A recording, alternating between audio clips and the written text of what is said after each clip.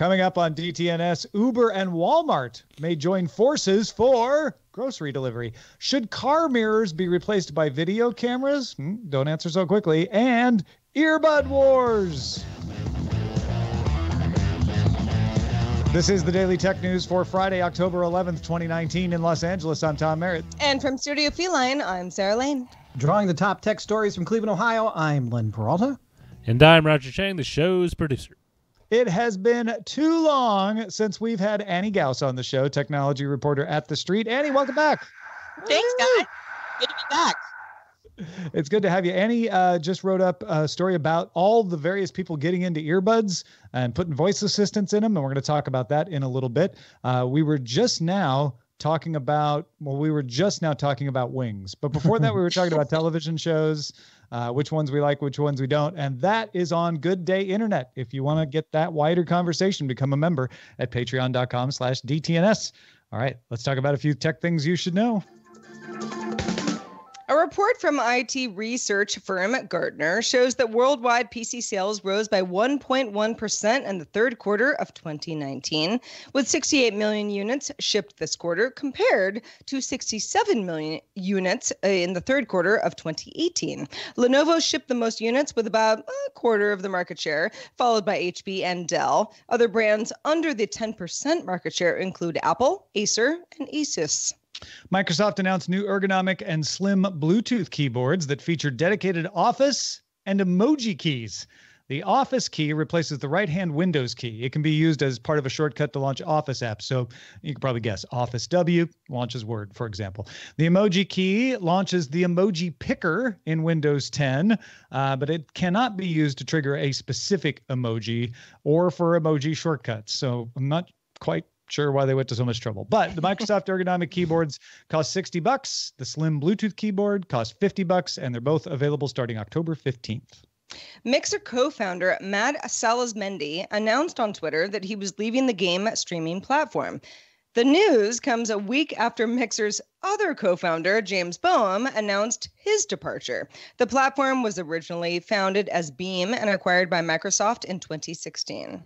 All right, let's talk a little more about Catalyst. Catalyst is a new framework from Apple that makes it easier for developers to port iPad apps to macOS Catalina. Now, it doesn't automatically do it. There's still a little developer work, but the idea that they gave at WWDC is this would smooth the route. There's been some debate over whether it smooths it enough or not, and who might embrace this framework and whom won't, Netflix being the most famous example of a company that won't. Today, however, Twitter released its new app in the Mac App Store, and since it's based on Catalyst, only users running macOS Catalina can run it. Catalyst doesn't work with the earlier versions of macOS.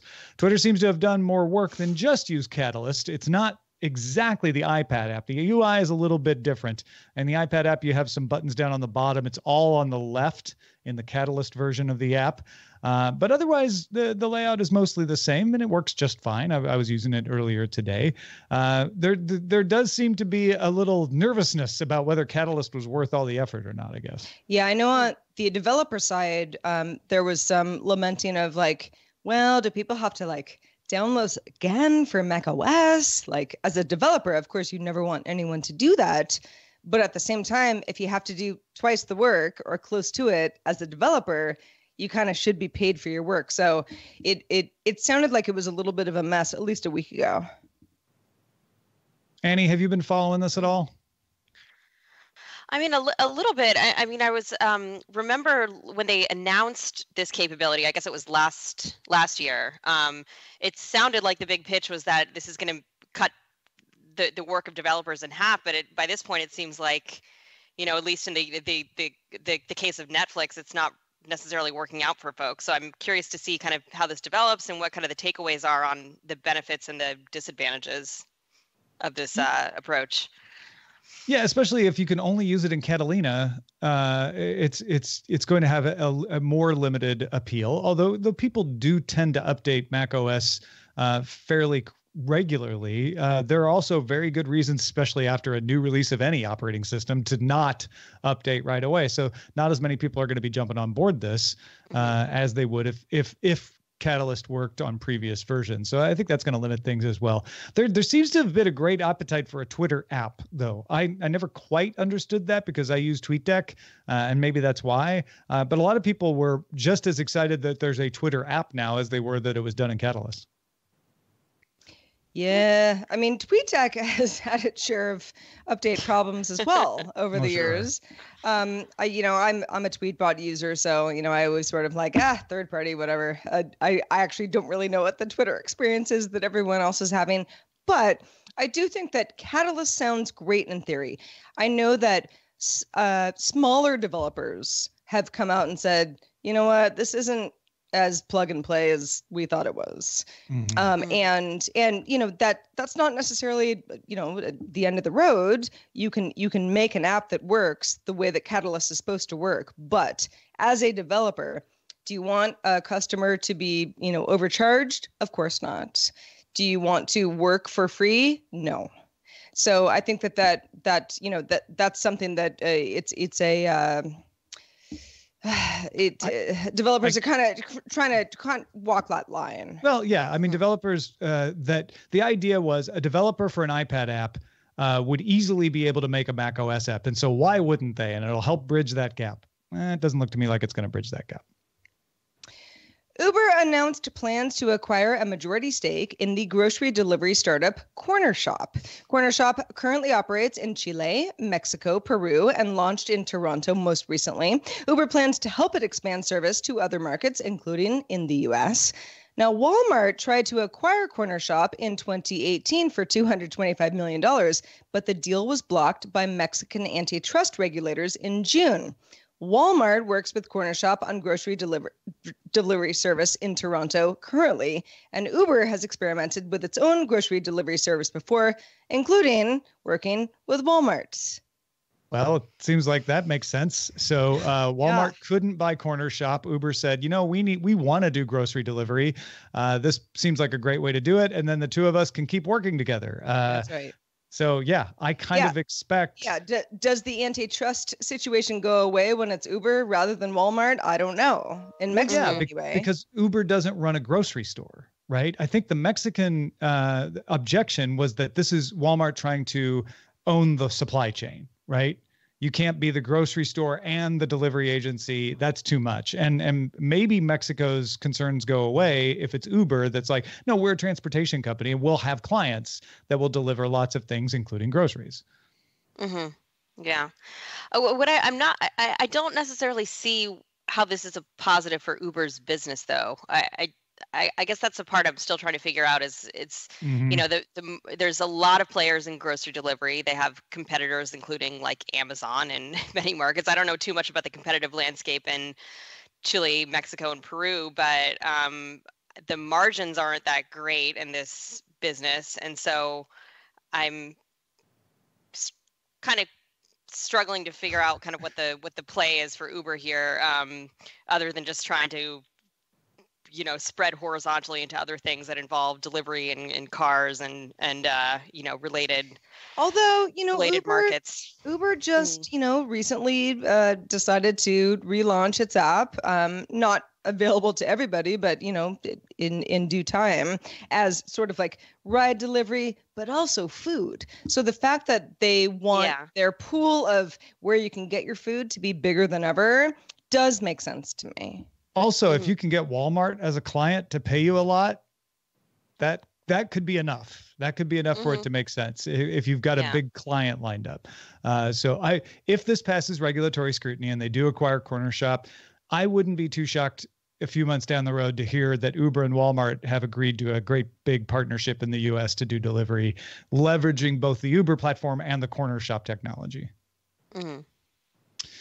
Nonprofit Social Science One is an organization founded in 2018 to establish partnerships between academics and data companies. The idea was to have a kind of an ombudsman to say, okay, academics, we'll hook you up with the data companies will assuage your concerns and we'll broker these deals. So Social Science One has brokered an agreement for Facebook to share 32 million links to use for research. The data set includes the number of times a URL was shared publicly, the date it was first shared, the date it was fact-checked, if it was, the country in which it was shared most often, and a summary of the content that the link leads to. It also includes the number of times a link was flagged as false, if it was, and the number of times it was shared without being clicked on. Researchers can look at this data set to study patterns of information and misinformation. This is an important data set. It's huge, and it allows studies to be done to say not just, well, we know that there must be misinformation spreading, but how does it spread? What are the effects of it spreading? Something that I have been hoping people would do more work on. This makes more of that work possible. Differential privacy was used in the data set to make it more difficult to identify individuals from the data, and any scientist that wants to access it has to have a proposal for study. They have to submit it to Social Science One and have it accepted to receive access to the data. Once they are approved, though, they can publish their paper with no restrictions. No, Facebook can't come in and say, no, you don't get to do that. So there's freedom of publishing, but there is some vetting of who gets access to this data in the first place. This is such a great example of, I think we've all gotten very trained to be like, well, data collection is very bad. Our privacy is at risk. This is, no big company should do this. This is actually, anthropological studies, are based on this sort of thing. This is the modern world that we live in. And it's kind of nice to hear of, okay, here's data collection that comes from a huge company like Facebook and others, where it actually will help people who care learn more about the human condition. Mm-hmm. Yeah. It would have been nice if they came out a little sooner. But of course, yeah. The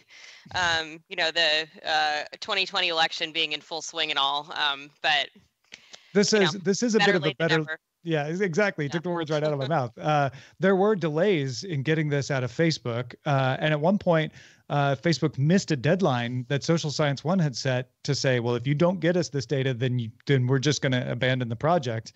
But Facebook convinced them that the technical issues were real because they were trying to protect privacy. So in some sense, I'd rather have them do it right, which it does sound like they've done, than rush it and do it wrong, which they have also done in their past. But I'm with you, Annie. It would have been nice to have this earlier for sure. In a notice on Wednesday, the U.S. National Highway Traffic Safety Administration said it is seeking input on whether or not to allow camera monitoring systems to replace rear and side view mirrors. Tesla believes that this could improve the fuel efficiency of its cars by reducing drag caused by side view mirrors. The Alliance of Automobile Manufacturers said that it could improve visibility as well. A 5-year study by the NHTSA also found safety risks. Some screens were bright enough to make it harder to see objects on the road ahead at night. Also, raindrops could interfere with camera views. So, yeah, the study also found that it did improve some things, some visibility over mirrors. But there is a part of me that knee-jerk just says like, ooh, but I don't know. A mirror definitely shows me what a mirror shows me, right? And a camera can be disrupted.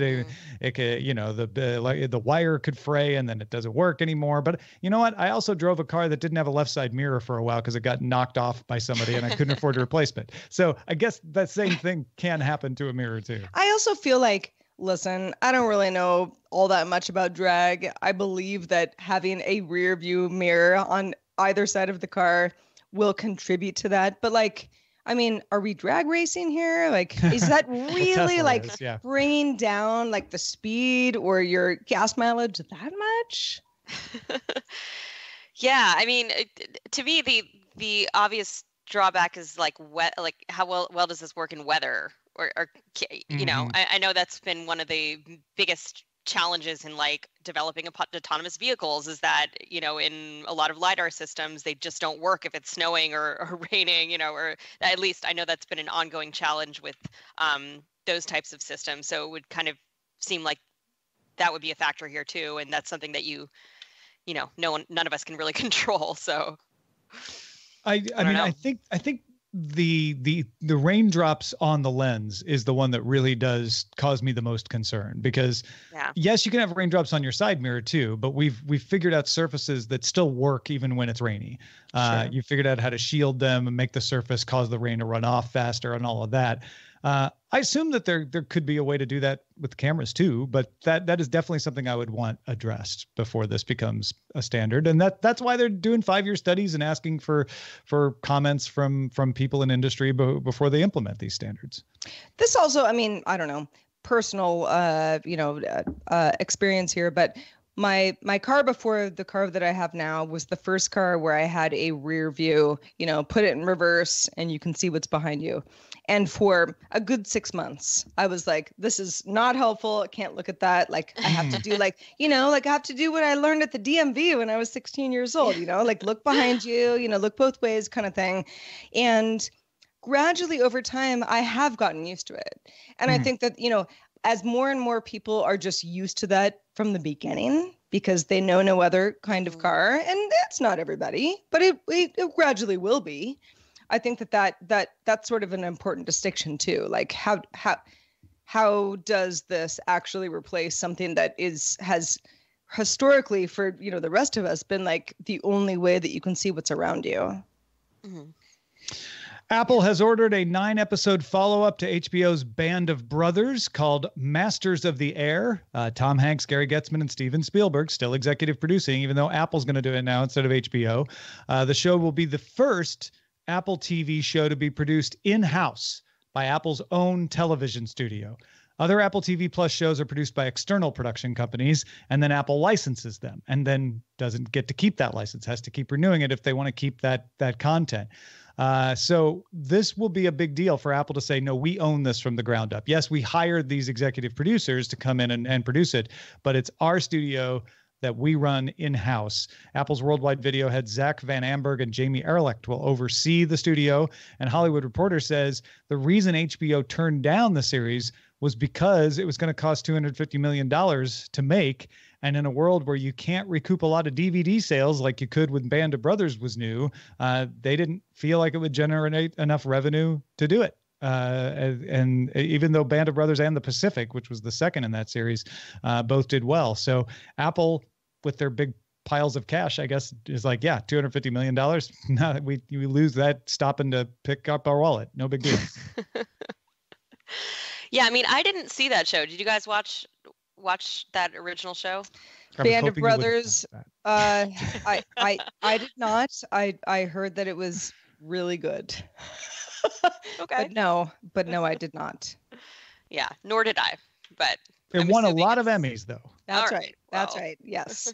It was largely deemed to be a very good show. Yes. Well, Apple has it seems like Apple is really gunning for the awards too. Like it's really important to them that they win some awards once this thing launches, because that helps lure more Hollywood people in and brings credibility to what they're doing and so on and so forth. So maybe that's what their game is here.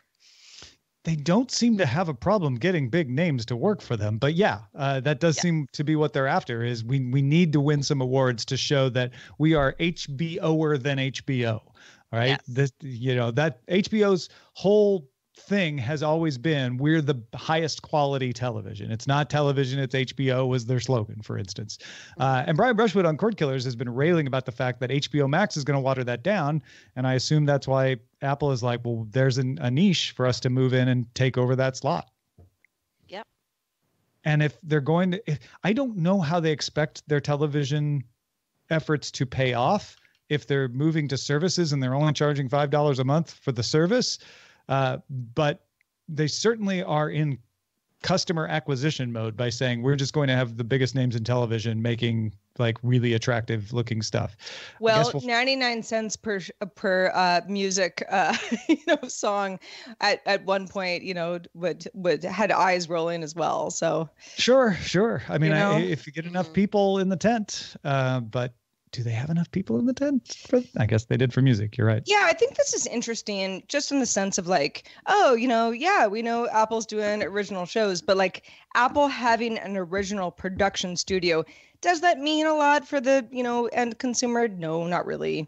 But it is it's a difference. It will mean something down the road when Apple can keep this show and not have to worry about licensing it. This is the first time Apple loses one of their own shows, down the road. That's an important point.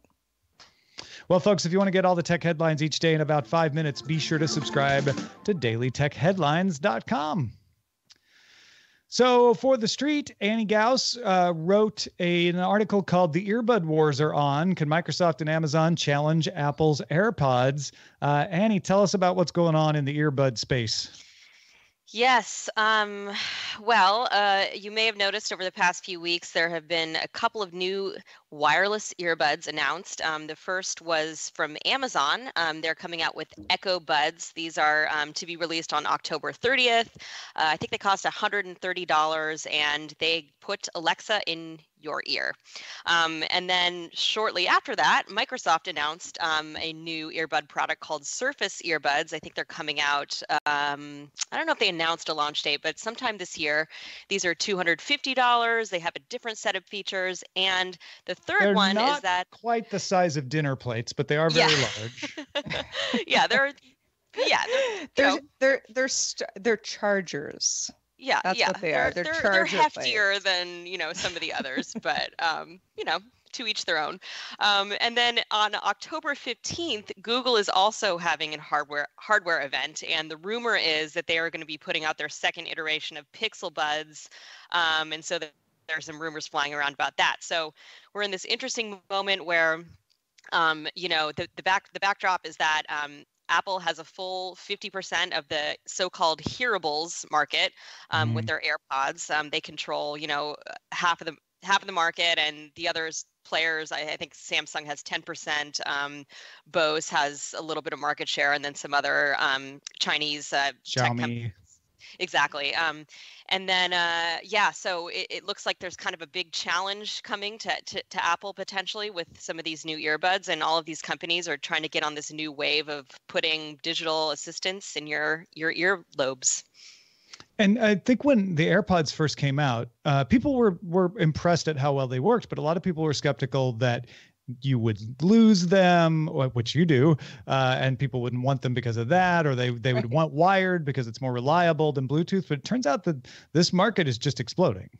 Yeah, and it just kind of goes to show that this category of device is evolving into so much more than just like the thing that you use to listen to music when you're walking around or to podcasts. And so, it kind of with, Surface, for example, they have the Surface earbuds will have Cortana. They're doing something a little bit different. They're kind of gearing it more towards enterprise use cases. It's connected to your Microsoft 365, suite, so you can use it to check your calendar or whatever you do, and also has translation capabilities, for example. So that's like kind of a little bit different piece of the market, but overall, all of these companies it's becoming a two-way channel where it's not just for listening to your music, it's for interacting with that digital assistant as well. So, so it'll be really interesting to watch like how all of these devices do, whether any of them can really challenge AirPods and kind of complement their own ecosystems with this new, type of device. And ultimately, like how does this category of device like affect how people, will it affect and how will it affect how people interact with their digital assistants? Well, somebody who started using the Jabra 65T Elites, which was something that we did on a former Live With It segment on DTNS. I had never had wireless headphones before. So, I mean, that alone was like, wow, this is great. I mean, just not having the wires was, but there was so much about the sound quality that I was like, I have actually been really missing out on this. With like, just kind of like the I don't know, headphones that Apple gave me. Sorry, Apple, but they kind of sucked compared to this. And because of that, I have, I've been really enjoying something that I think is like, it's pretty good audio on the go. And what's funny is that I just started listening to a podcast. It's music oriented. So it's very much, about music and, listening to, beats and the whole thing. And they say at the beginning, try to listen to this podcast with your best headphones. Now, my best headphones are my Sony headphones that I'm wearing right now, but my second best are my Bluetooth headphones because they are pretty good. And I don't remember that ever being, the case before. It was always sort of like, yeah, the, mobile headphones on the go are like never going to be as good. Mm-hmm. Yeah. Yeah. Yeah, and that's that. A lot, I think, I don't have the details right in front of me, but like, they all kind of have premium, purportedly have premium audio quality, and then also the digital assistant built in. I wonder about the digital assistant thing. That seems to be the gamble that they're all making. That seems to be the way they want to differentiate, which again silos off products. If you're on this ecosystem, you're going to want the Amazon earbuds. If you're on this one, you're going to want the Pixel earbuds. But I don't use the assistant. In fact, I turn it off because I just want to tap to pause and unpause, or pull out the earbud to talk to somebody because it automatically pauses when I pull it out. That's the part that's magical for me, the automatic connection and the ability not to have to think about it. I don't go around talking to my earbuds. Do people, am I just weird and old, or do people do that? Yeah, I mean, I'm not totally sure what the ideal use case is for that. I mean, is it like kind of like call Tom, or I do that. I guess I definitely do that. Okay. Yeah. Because when I'm out jogging, I don't want to have to tap and talk and tell it like pause, hold on, and then the person's like, "You talking to me?" And that's it. Yeah. Well, I mean, what's really interesting to me about this is like, will some new use cases kind of emerge with people in, digital assistants in their ear? And even beyond that, like, will the differences between all these assistants, between Google Assistant and Siri and so on, like, and Alexa and so on, like, will they become even more pronounced? Like, will the distinctions between those assistants even matter, given the way that people wind up using these, in the earbud context, or if Tom, you're kind of like the average user, and you're like, why would I talk to Siri when I'm out walking around? Or I mean, she comes in handy every once in a while. Who? He my Siri's or a guy. he I know. My mom has the same thing. She's like, Siri's not a girl. Yeah, Sarah. My Siri is a British gentleman. That's right. Yes, hers as well. Thanks everybody who participates in our subreddit. No matter who your digital assistant is, gender-wise, we will accept you. Please submit your stories and vote on them at dailytechnewsshow.reddit.com. We're also on Facebook. Join our group if you haven't already, facebook.com/group/dailytechnewsshow. Looks like we have a cool tip in the mailbag today. We do. This one comes from Professor Metcalf, who said, wanted to chime in on the D-Link unpatched router issue. We were talking about this the other day, and Tom was fired up. Professor Kevin says, over the last several years, I've gone through half a dozen routers by several manufacturers for exactly this issue. There are a number of botnets on the internet that leverage vulnerabilities like end-of-life devices, which are ostensibly the first line of defense in your home network. I finally decided to take an old PC I had laying around and put pfSense on it so I could be sure to get updates for years to come. It's not the easiest thing to set up, but there are plenty of how-tos out there. It might be an option for Scott, because Scott was talking about, if he has an issue, if he rage quits D-Link eventually. Yeah, this is a great tip for people who like to do a little DIY or make good use of old equipment. Thank you, Professor Metcalf, for that. And in fact, Roger, your column that came out yesterday on patreon.com/DTNS dealt with this as well, didn't it? Yeah, so real quick is essentially there are a subset of routers that have been designed to be accessible by the open source community. And even though the company no longer produces or supports that particular hardware, the open source community still releases, if not regular, pretty regular updates to things like DDWRT or OpenWrt that allow you to still maintain and use that hardware. You just don't get all the new, gee-whiz features from all the new hardware that you're missing out on. But you know what? I have a 8-year-old router that still works, and my dad has no problems with it. Yeah. And if you're not a tinkerer, or if you're dealing with somebody who doesn't want to do those kind of options, the newer routers, the mesh routers out there do a good job of updating firmware regularly. We'll see how far they go, but my Eros are a few years old now, and they continually are updated and patched for security and everything. So that's another element of the market that I think is better about this sort of thing than say the old D-Links were. Shout out to our patrons at our master and grand master levels.